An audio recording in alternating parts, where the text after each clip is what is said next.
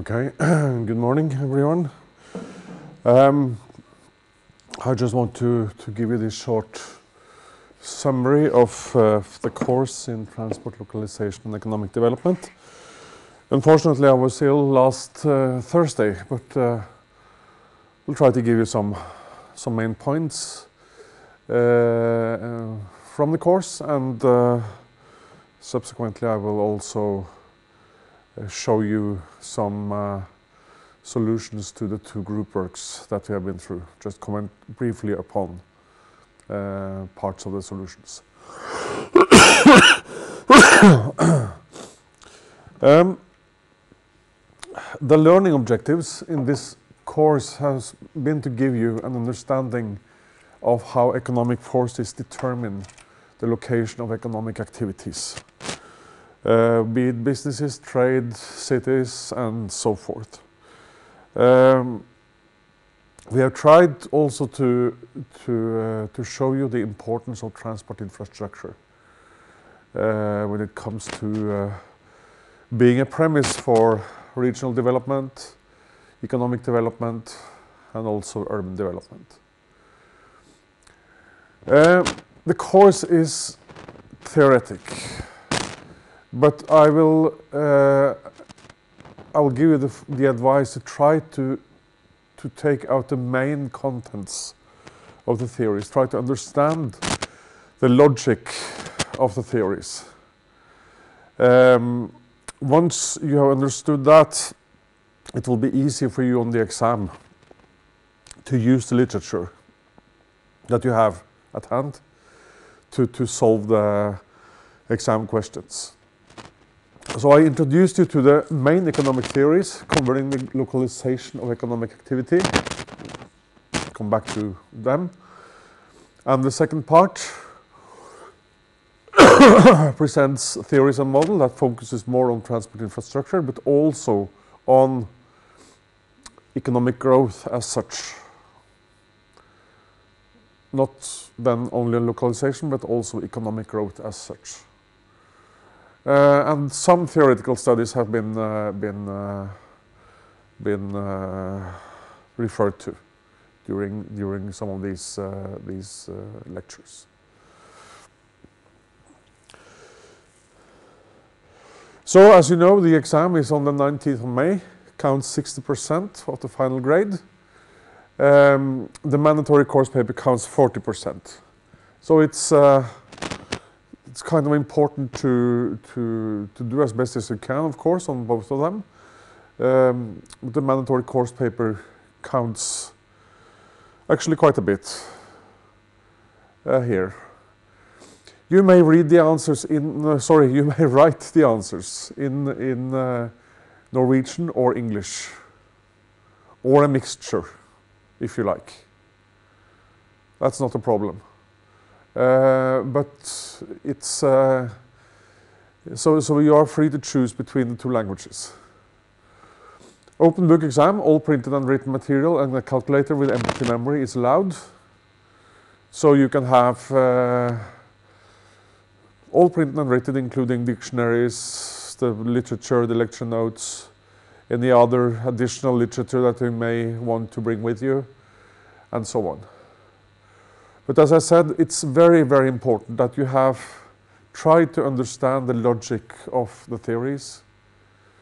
Don't try to start reading all this material at the exam. So you need to prepare well.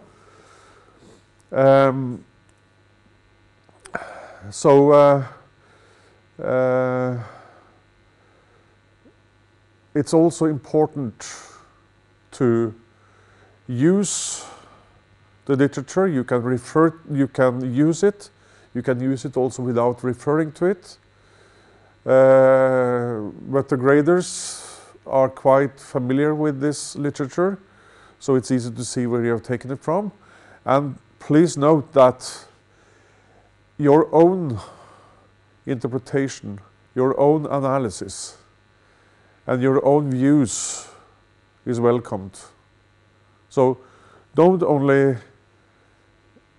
think that you should refer word by word to the literature, but any thing that you add from your own mind is valuable. But you should try to have support for your viewpoints in the literature. So that will be good. The literature is in the article collection, the two volumes. They are quite comprehensive. They should be considered as a kind of a library to this course. It's the, let's say, the basic literature on the field. There are no textbooks that are actually covering a course like this. That's why we have this article collection. To read and remember word by word is not what you should do. You should read, focus on the main parts, the main understanding, and then you use it as a support at the exam. That's how you do it. Handouts and lecture notes comes in addition to the article collection.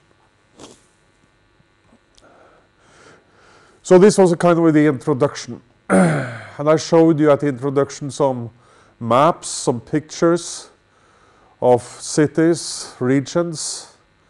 I showed you a picture of New York, or a couple of pictures of New York. I showed you a picture of the Oslofjord area. I showed you a picture of Europe, and the growth center in Europe, the blue banana. And we had a discussion around that. And the introductory lecture and some of the problems that I tried to discuss there has then been the underlying, so to speak, reason for why we are interested in these theories. That is to try to understand the development of regions and cities. Because it's not easy, as you may have understood, to get a very, let's say, a very strict and unique and ambiguous explanation of what is happening in various regions or cities. There are many models that can be used, and they are in very many cases complementary in the sense that they are supporting each other. Sorry. So, in the second lecture, I turned to how we can measure, let's say, the primary effects of transport infrastructure improvements, meaning how we measure the socio-economic benefits. And that is a kind of, let's say, it may seem quite simple, but actually these two types of analysis are in them. A lot of the other theories that we are dealing with later on in the course are embedded in these types of analysis. Because if you have, let's say, a transport project which can be expected to cause economic growth, that will affect, for instance, the traffic forecasts in the project. Because if you have economic growth, there are reasons to believe that the traffic growth will be stronger, and hence the benefits of these projects will be larger.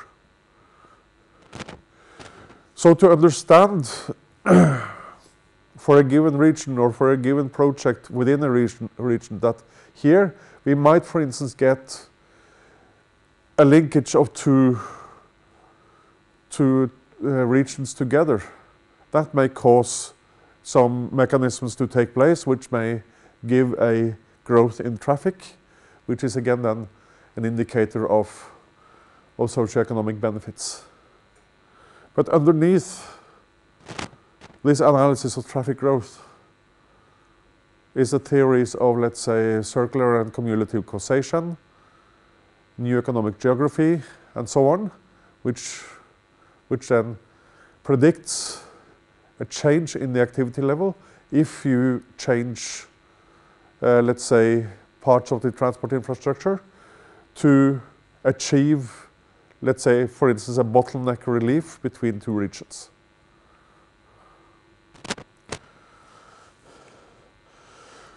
So these two schools of thought was discussed in this lecture. The micro-oriented cost-benefit analysis, where you have one chapter from a book which can help you in understanding what cost-benefit analysis is about, trying to measure on for each, let's say, individual, each user of the transport system. We measure the benefits, add them together for all the users, discount them for all the years in which this project can, or this improvement will have effect. Normally we use 40 years as the time horizon of the analysis. And then we held it against the investment and operating costs. And then also we may take into consideration external effects like emissions to air and so on. But we work with the users. We map the traffic flow and how the costs of travel for the users are affected. In this case, we are dealing with output from a region or a country.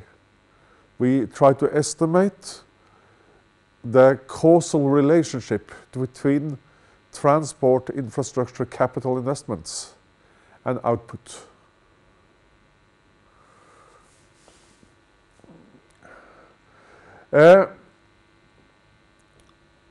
I showed you a graph where I said that the output from a cost-benefit analysis for one project, then you can take the output from a cost-benefit analysis from, let's say, all the projects in a region or a country within a given period of time, and you can add the benefits together and the costs, and there has been a, let's say, an expectation that if you add all the benefits and costs together for all the projects within a given period of time, you should get approximately the same answer as you get from here, from this type of analysis, which is done on an aggregated level.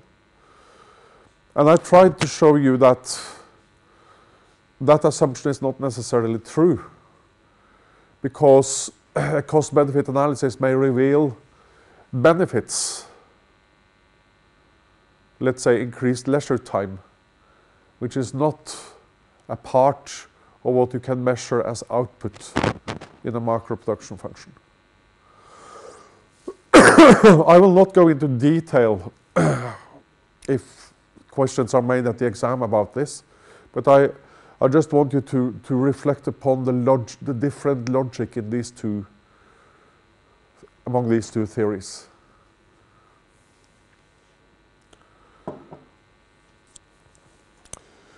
Lecture 3 dealt with classical economic growth models and input-output models. I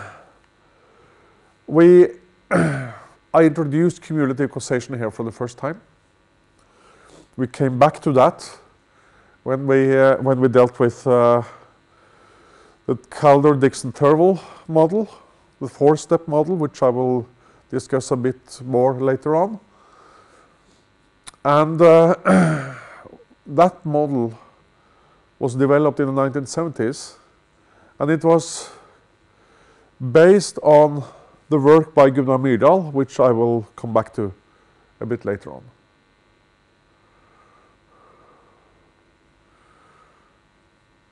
But the focus in this type of reasoning is that we have economies of scale in production.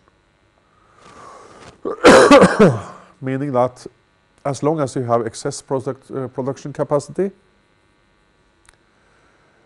increasing output will reduce the average costs. And when you reduce the average cost in production, you may gain a competitive power, both if you are a producer of final goods to the end customer in the supply chain, or if you are a supplier to the next level downstream in the supply chain. If the average costs go down and you have a fair amount of competition, costs for the whole network of economic players will go down. And that may attract both people and capital into the region.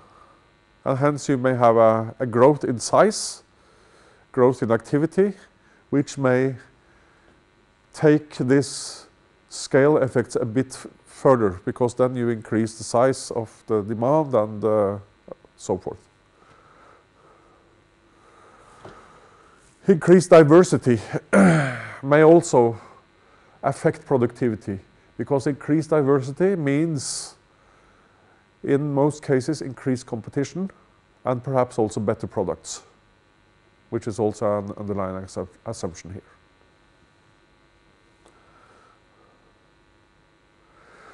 The input-output model was also used in group work 1 to illustrate how a change in demand or supply of goods and services can affect the demand throughout the economy. And we had a very simple transaction table between sectors in an exercise on group work 1. And this is often used to assess, let's say, how a big port or a big road project or a big railway project or a big airport project can affect a given region during the construction phase.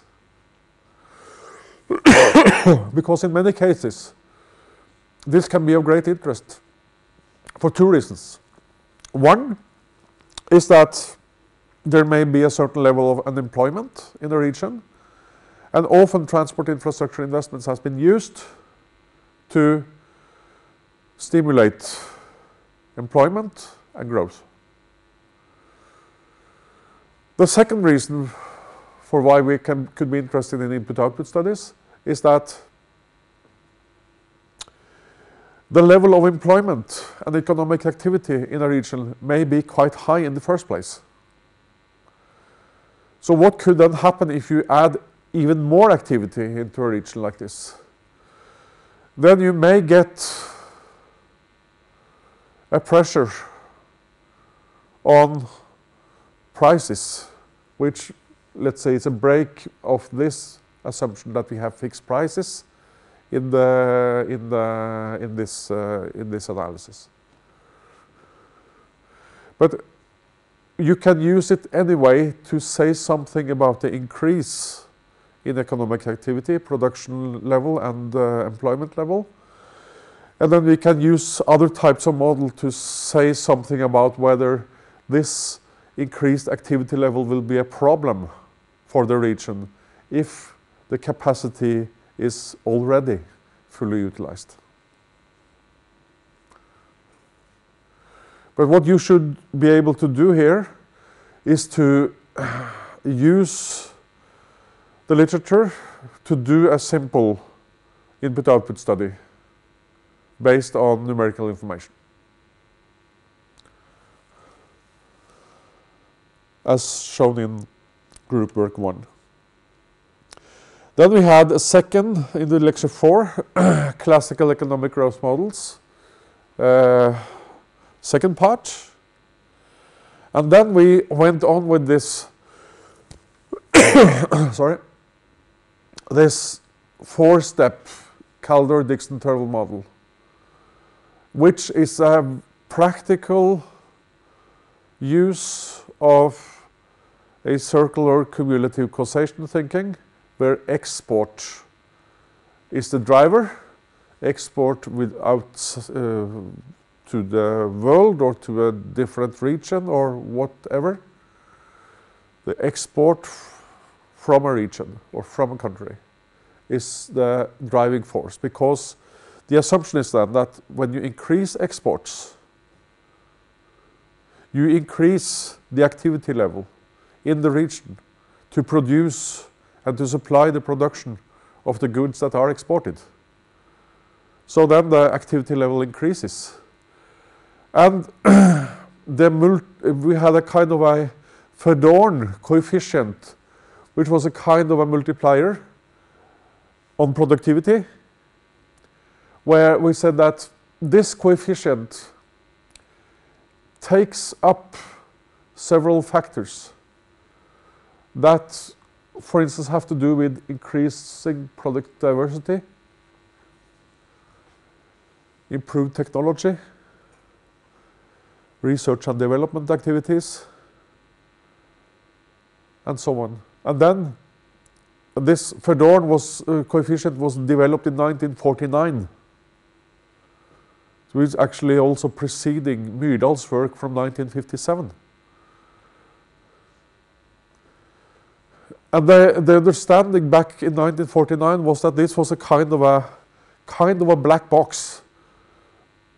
Empirically, Verdorn showed that increased size of the economic system in the region had positive productivity effects. But the nature of these effects was not yet known. So those effects became revealed by Myrdal, but not entirely.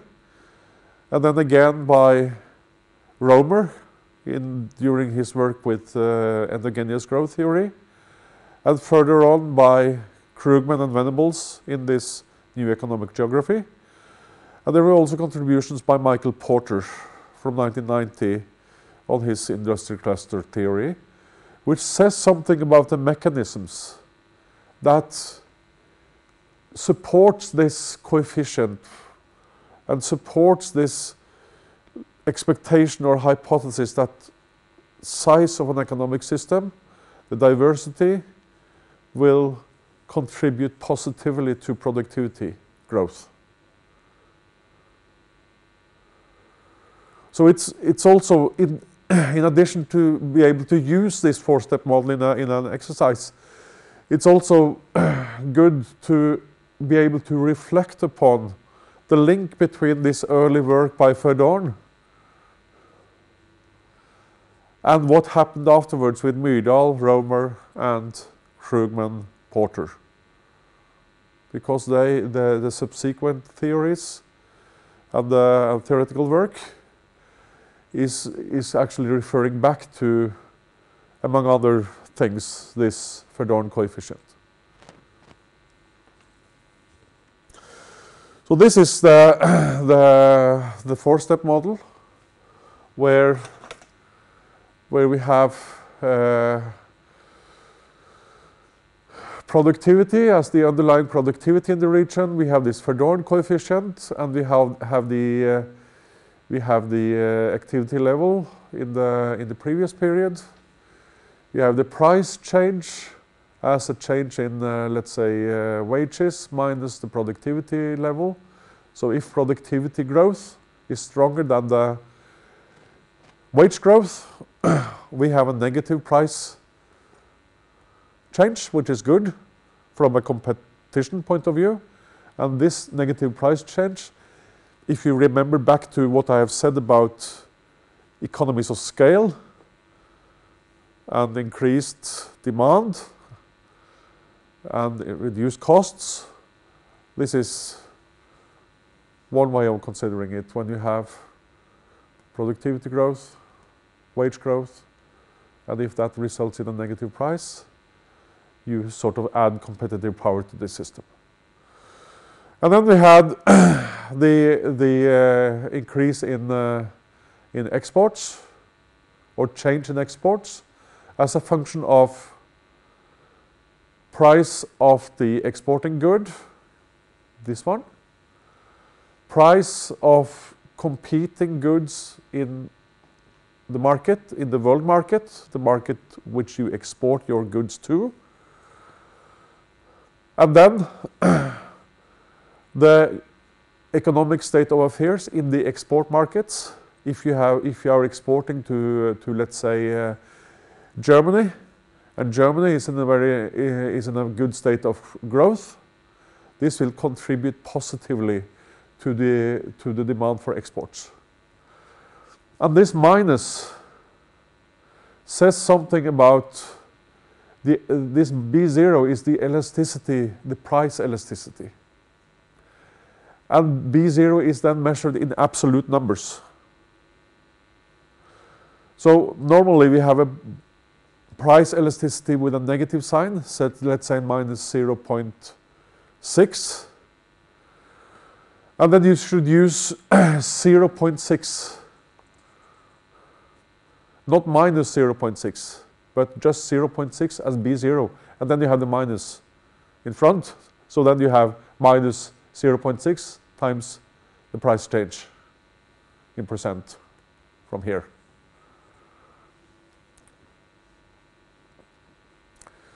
The price elasticity with respect to the price change of competing goods in the world market is positive, meaning that when the price goes up on the competing good, that will have a positive impact on the change, because we measure this in percentage changes of exports.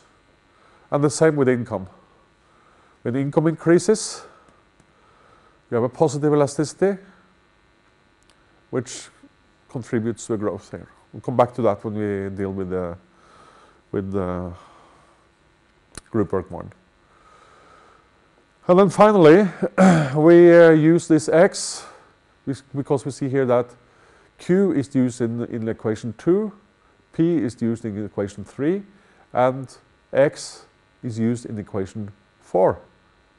And C0 is a multiplier, meaning that if you have 1 unit of increase in exports, that will cause, let's say, a 1.7 or 1.4 increase in the output in the economy, which is measured by Y. And this means simply that you need goods, services to produce a unit of the exporting good, and that is captured by this C0 as a multiplier. You have calculated that in group work 1.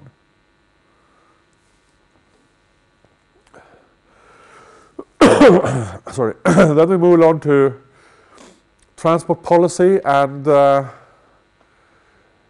planning in an economic development perspective, where I just showed you some concerns with respect to planning of transport infrastructure. Just showed you what type of considerations that we need to have in place when we do planning of transport systems. Economic factors affecting development, which is, let's say, the main issue at stake in this course. Population, composition and growth. The interplay between land use and transport system, which we come back to in lecture 8 on the urban systems. Transport facilities. The existence of public transport, for instance. Travel patterns for the citizens. Terminal and transport facilities for people and freight. Traffic control features, which also affects, let's say, the supply of services within the transport network. Because if you cannot, let's say, have free parking at work, then that will affect the travel pattern. It will affect the choice of mode, because then, particularly in urban areas with, let's say, if you have a dense public transport network, no free parking will make more people use public transit instead of car. Financial resources, of course, you need to have money in place to invest. Can be from the public budget, but also from a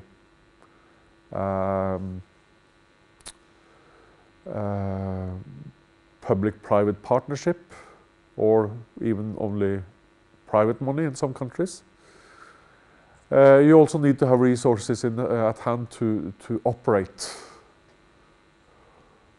a public transport system. Social and community value factors may be very important, particularly when we talk about urban development. Should the city be very car-based, or should it be denser and based on public transit? Should we have a very strong focus on, let's say, the living conditions for people and the connection to the transport system? Because if you see some, particularly some American cities, or even in other parts of the world, you have very big and rather visually dominating road systems, which is a different story from what you find in some of the older European cities, where you have a denser network, more public transport, more walking and cycling, which affects the way people live actually. So point 9 is also important to have in mind. Economic development impacts of transport. You had one exercise on this in group work 2. And it's good to have a checklist like this. There may be other factors that can be included as well. But we see here that there are some factors that can be assessed, they can be described. Methods for evaluating them can be used. And development strategies that can be a result of, let's say, preferences will be in this right-hand column. For instance, if we consider a toll road project or a toll ring project around, let's say, Molde here, or any city, where you impose a ring of toll stations to collect money from the users, for instance, to be able to fund the project. We might have some objectives connected to that. One may be that we should fund a project, but if that type of funding will cause the consumer expenditures to increase, this may be the result, that we may actually want to have a policy that reduce future fuel and vehicle expenditures. In the case of a toll ring, you may reduce future fuel and vehicle expenditures, but you do that because people may not want to use this transport system as extensively as before because the tolls are too high. And then we have to see this in connection with, let's say, retail and tourism and impacts on specific industries. Because, for instance, local retail in the city center may suffer if people would like to go elsewhere to do their shopping because of the high road tolls. So we may want to reduce fuel consumption and expenditures, but at the same time we may want to increase or improve the conditions for the city center. to strengthen the local retail. So we need to balance things here. So that is why such a table is useful, that it can contribute to an illustration of conflicting factors. On the one hand, we have to fund improved infrastructure. On the other hand, we want to strengthen the central business district. Could be contradictory. Transport project cost efficiency with a benefit cost model.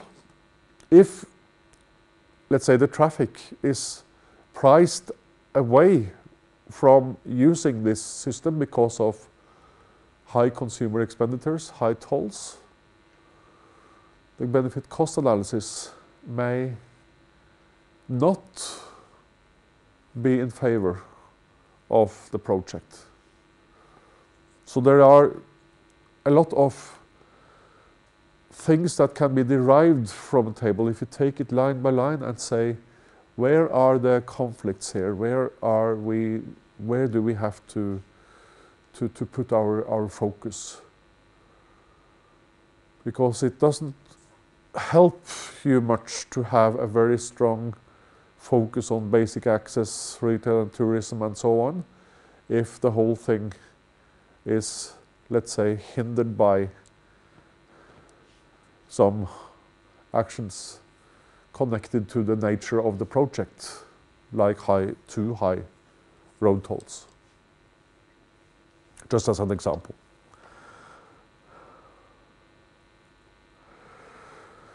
Then we moved on to location. And we had Weber's location model and Hoteling's location theory. Weber's location model is quite simple. It's based on balancing transport costs between suppliers, manufacturer, and the end user market. But even this simple model can be used to illustrate some nice examples, which I've tried to challenge a bit on that through this group work number 2. And the same with Hoteling's location theory, which is also quite illustrative in assessing what might take place if you have a certain urban structure, for instance, and a certain structure on the, let's say, the industries in that urban area. Whether there are industries that are producing identical products, or whether there are industries that produces variants of the same product, but not the similar product. So Weber's theory rests on 2 basic assumptions with profit maximization, and we study the firm located in one specific or one single point in the geographic space. This can be extended to, let's say, multi-plant firms. It's not a very big problem, but for the sake of clarity, we can limit it to one single point in the geographic space. So we study how the enterprise will localize to maximize profits, which means in this case we take the demand and the prices as given, and we minimize the transport costs here.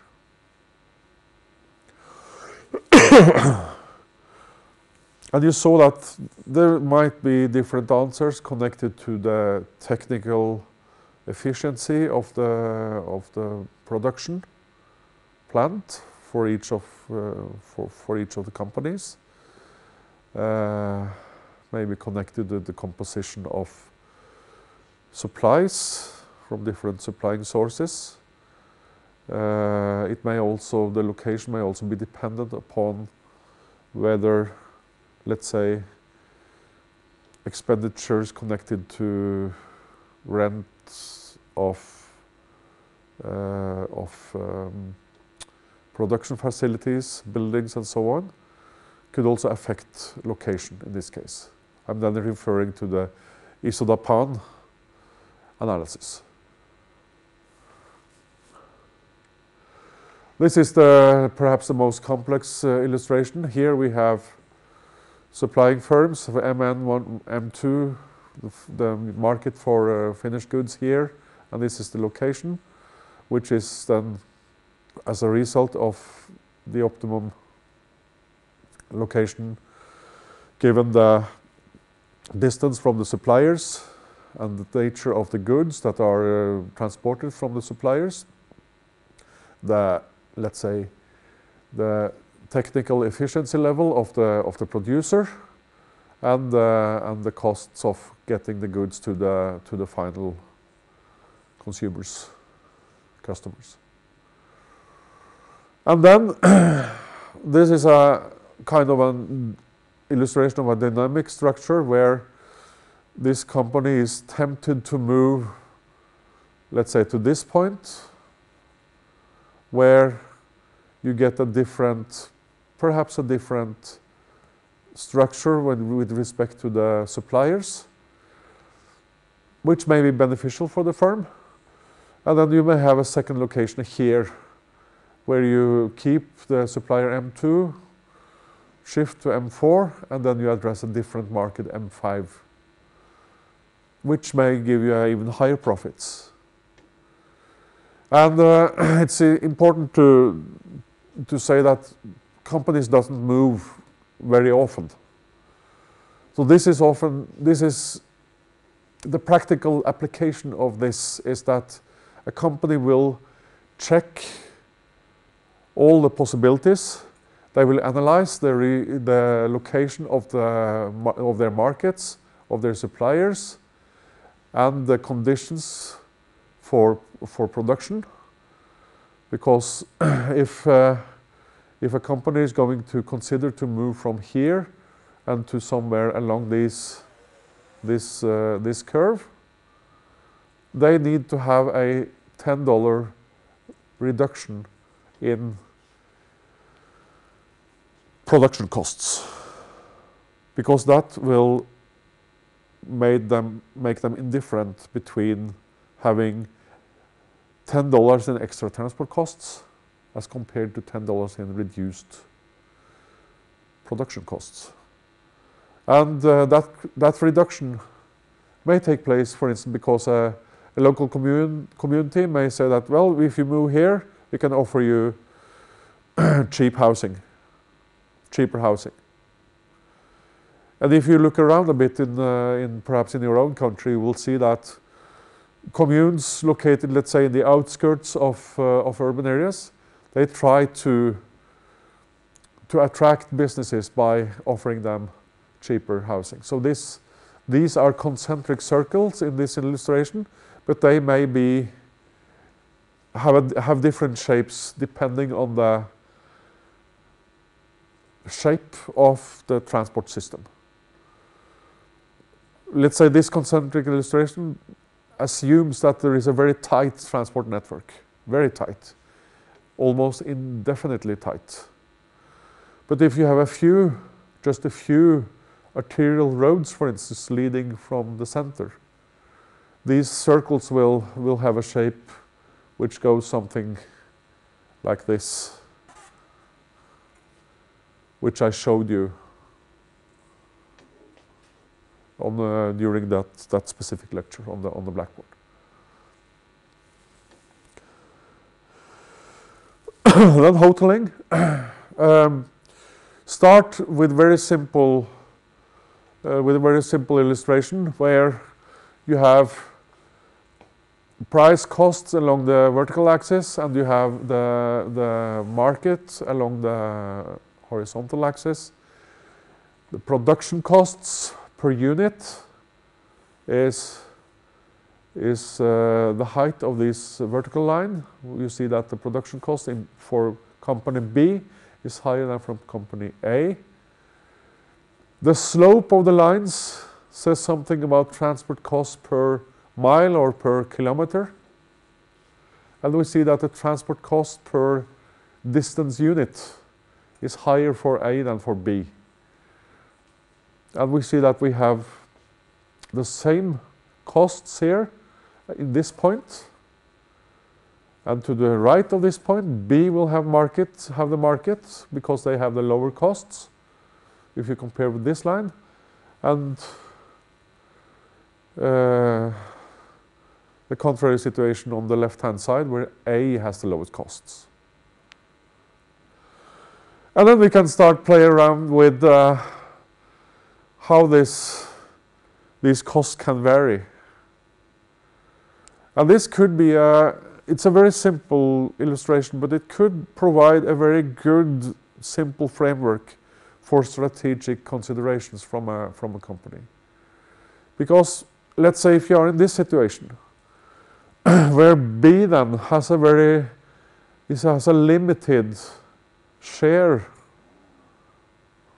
of the market. So in this case, B has the market within a very limited range. And they have that even if their production costs are much higher. They can live with that because the distance from A is so large. Even if A has both lower transport costs and lower production costs. Distance matters. So if you are employed in a bank and you get an application for funding from this company B, and you're going to say something about, well, do you believe that this company will survive in the long run? And if you are able to get information about transport cost and production cost per unit, it shouldn't be perhaps that difficult, and compare it with the competitors, which may perhaps be a bit more difficult, but still manageable. Then you can ask the manager of B for a meeting and say to him that, well, or her, that, well, we see that you are in a quite vulnerable situation here. Because if A is able to reduce production costs just a little, or the transport costs even more than they already have, you will be out of business. Because then, if you reduce transport costs,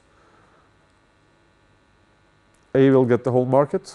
If you reduce production costs, let's say down to this level, B will also be out of the market. Sorry, B will be out of the market. So then you can start to discuss, well, what will it do if I give you the loan to improve something here? How will that affect this illustration? And then the manager will say that, well, I think perhaps I will get the most out of reducing my production costs. And well, if B manages to reduce the production cost down to this level, keep the transport costs, you will see that the market share will increase quite a lot. So that is one strategy which may be viable, particularly if there is no reason to expect A's transport cost to become further reduced. Just as a simple example of how this can be applied in practice. Here we have Hoteling's model for spatial competition. A uniform settlement of people, customers, from 0 to L, 2 companies located in A and B at the outset. And then we discussed what will happen here if these companies are able to move without large relocation costs. And again, please remember that companies doesn't move very often. So these are decisions that are made before they perhaps make the first move. But they will tend to locate close to each other in the center of the market if they are in a type of competition which is a non-price competition. Then they compete on quality, they compete on variants of the same product. Car dealers is an example where the suppliers of cars have a certain market power because there are different car brands. And once a deal with the customer is closed, so that the customer has bought a car, then they are sort of locked in with this supplier, this one supplier, because of aftermarket services and items that you need to have your car running, so to speak. So these companies located in the middle here, they share a common pool of customers. And they can do that because they offer distinct variants of the same products. But you will not see the same clustering in the middle if there are suppliers of identical products. So you don't very often see petrol stations located very close to each other. You see it actually a bit of that in this city, surprisingly enough, I would say. But you may find two petrol stations located quite closely to each other, but they are not very often on the same side of the road, and hence they have a market split because of different directions. It may not be too easy to change directions for when you drive, and hence you have a split between, let's say, northbound and southbound directions on the highway. But if you are located close to your competitor and you engage in non-price competition, that is fine. But if this competition starts to get, or if somebody locates closely together with very homogeneous products, you may have a situation with a kind of price competition. And then you will have a development where prices drop until perhaps one of the competitors go broke or pull out of the competition, which was discussed in the group work too. So this is the conclusions, more or less referring to what I have said already. So then I'll just take a short break. I'll just stop and start again.